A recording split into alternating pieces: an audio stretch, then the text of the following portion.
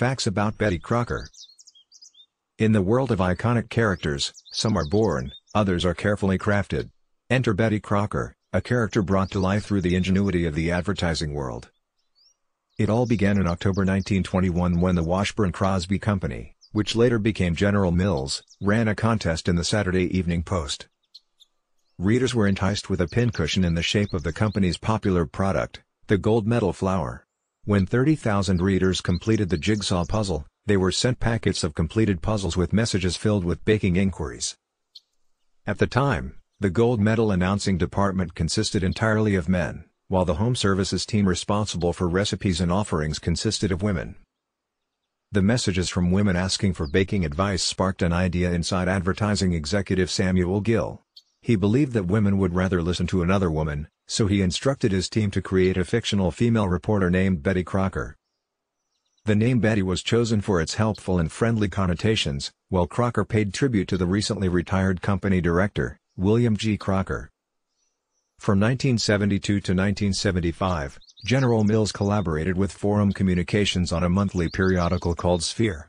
It showcased a wide range of topics such as food, fashion, and crafts. However, the magazine eventually parted ways with Betty Crocker as it became difficult to attract advertising from other companies.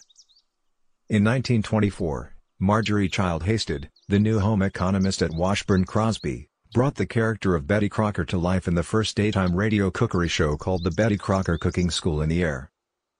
Despite its roots in Minneapolis, the show has gained nationwide popularity and has led to hundreds of marriage proposals. Betty Crocker's Cooking School on the Air became one of the longest-running radio programs in U.S. history, running for 24 years. The show even made it into a program called Our Nation's Rations in 1945, in which Crocker, portrayed by Husted, helped home cooks make the most of fortified foods, at the request of the U.S. Office of War Information. While Betty Crocker forayed into the entertainment world, General Mills seized the opportunity to launch a line of Betty Crocker products, starting with powdered soup mix in 1942. Today, Betty Crocker grocery can be found on every continent, except Antarctica. If you ever need cooking advice, a Betty Crocker representative is ready to help you when you call General Mills Minnesota headquarters.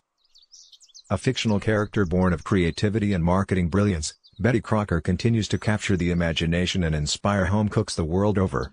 It remains a timeless symbol of culinary expertise and a constant companion in kitchens all over the world.